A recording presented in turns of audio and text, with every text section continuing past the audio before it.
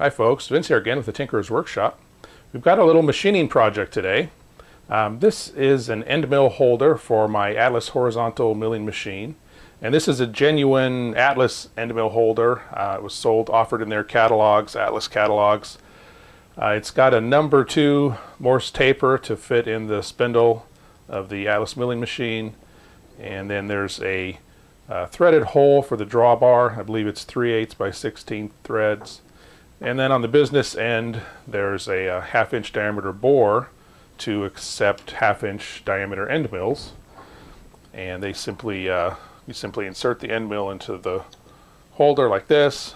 There's a set screw that you tighten down on this flat on the end mill. So put that in, tighten down the set screw to lock it in place, and then you chuck this up in the milling machine and you're good to go. Now, Atlas only offered one size of end mill holder, the 1/2 inch size. So if you wanted to use end mills of smaller diameters, you had to purchase this set of bushings, end mill bushings.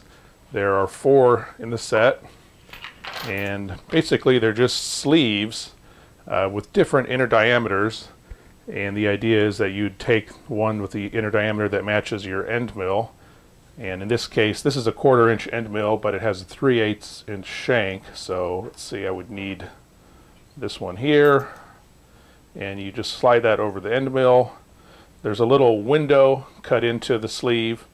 You line that up with the flat on the end mill, and then insert it into the end mill holder like that. And you can tighten down your set screw and you're good to go again. Now this system works. The one thing I don't really care for about it is that when you go to take the end mills out, sometimes that sleeve will get caught inside the end mill holder, and then you have to, figure out how to get it out, dig it out, or kind of shake it to get it out.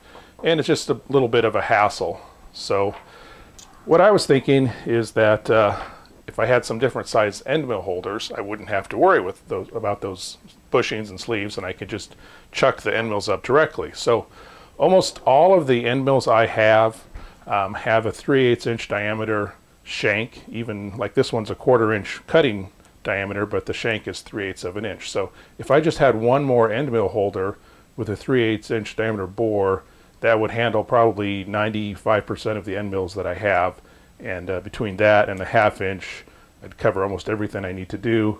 And then if I did have something smaller, I could use those bushings like I just showed you. So well, I've got this piece of stress-proof steel left over from another project, and I've already cut it to length and faced off the ends, and center drilled the ends to mount it up between centers in the lathe.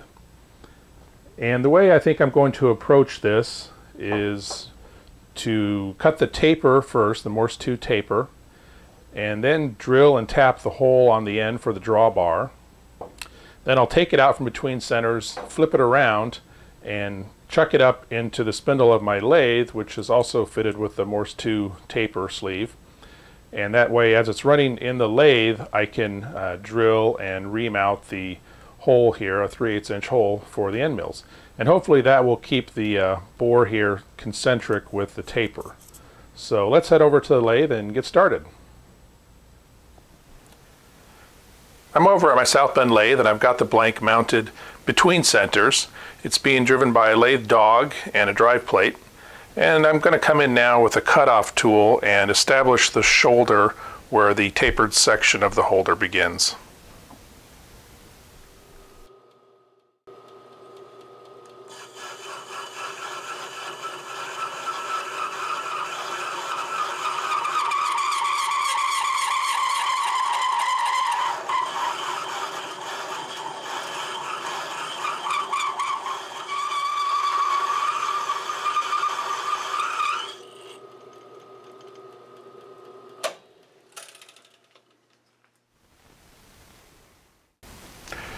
Alright, to cut this Morse 2 taper, I'm going to use a taper attachment. My lathe came with a taper attachment, so it's a good opportunity to use it.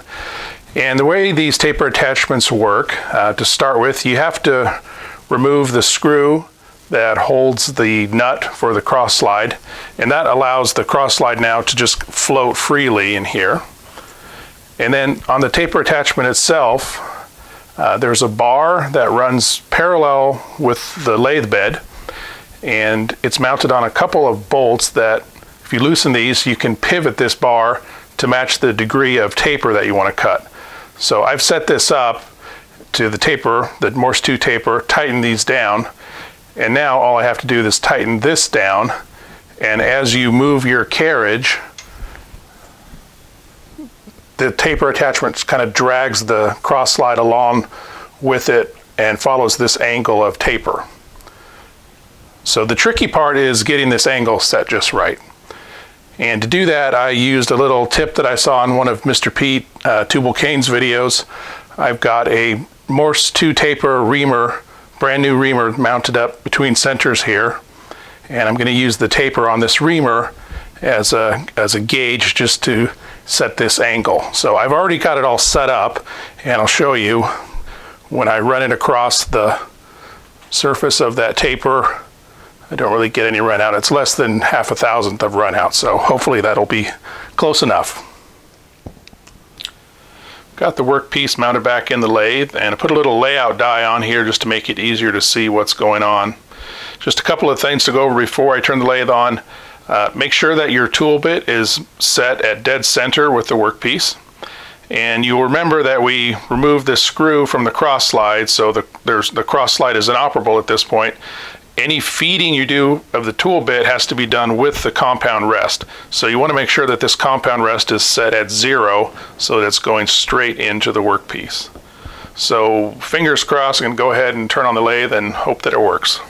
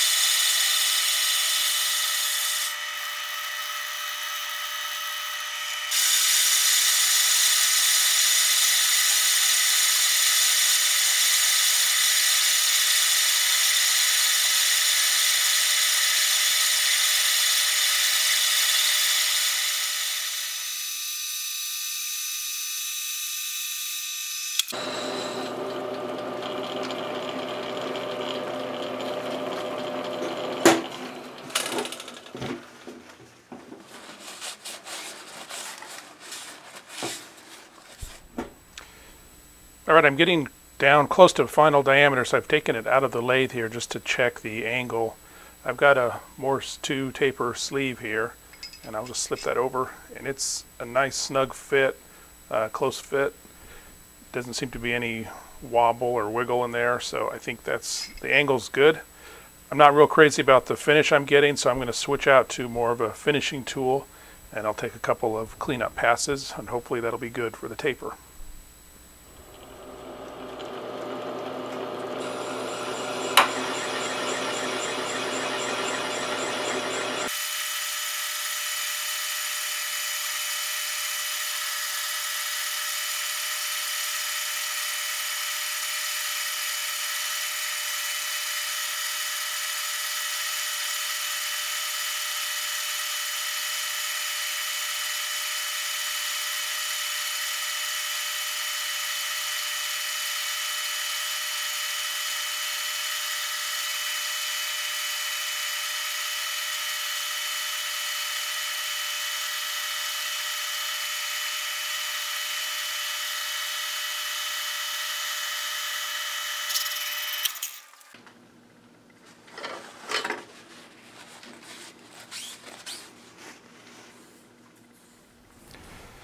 Now I overshot the diameter and the sleeve is a loose fit on here, so that's not good.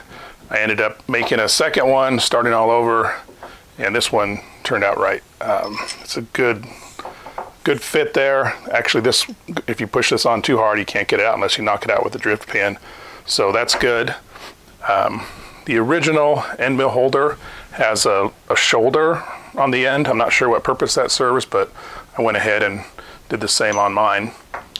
And so my next step here, I'm going to reverse this in the lathe and chuck it up in the spindle and just take a real light cleanup pass on this section so that I know that this is concentric with the taper. And then once that's done, I'll reverse it again and I'll hold this in a chuck, and that way I can drill and tap the end for the drawbar.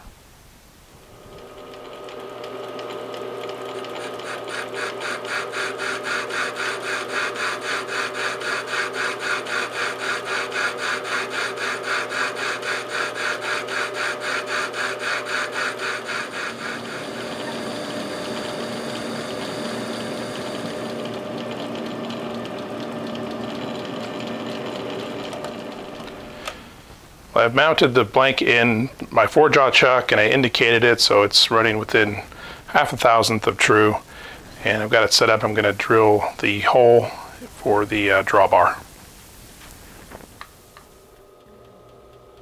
I drilled this hole in 2 stages, starting with a 3/16 inch drill bit, and then I stepped up to a 5/16 inch drill bit, which is the recommended hole size for a 3/8 inch tap.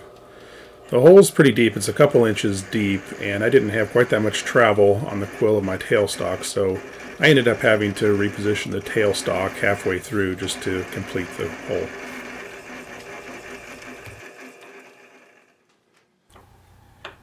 I used a tapered tap to initially cut the threads, and then because this is a blind hole, I switched over to a plug tap just so that I could thread all the way to the bottom of the hole.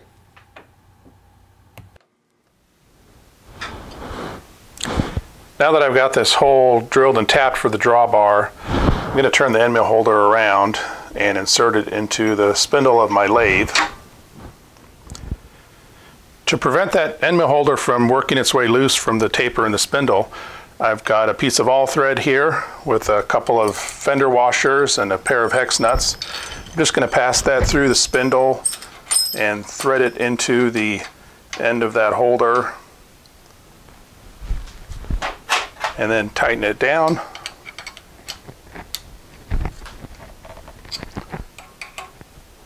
And that should hold it in place while I drill and ream the hole at the other end. Just like before, I drilled this hole in 2 stages as well, stopping with a 23/64 inch drill bit, which leaves me just about a 1/64 of material to clean up with the reamer.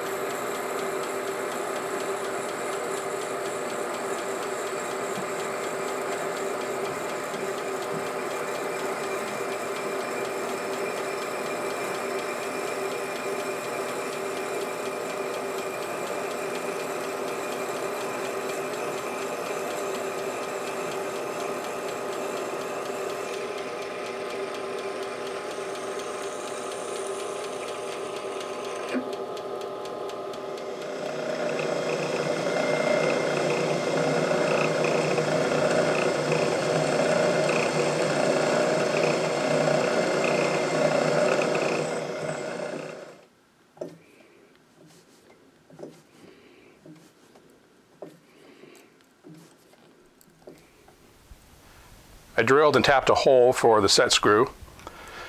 I've got an end mill here, 3/8 inch diameter, and it just slides right in there. It's a real good fit. real close, no wiggle or slop in there. So let's take it over to the Atlas milling machine and we'll test it out. I've got the end mill holder mounted in my Atlas milling machine, and just out of curiosity I wanted to see what the runout is on this, so I've inserted a ground 3/8 inch dowel pin into the end mill holder, and I've set up my dial test indicator, and you can see when I rotate this spindle by hand I get about 1 to 1.5 thousandths of run out. So I don't know if that's good or bad, but it is what it is. So I'm going to go ahead and just mount up a cutter in here and see how it cuts.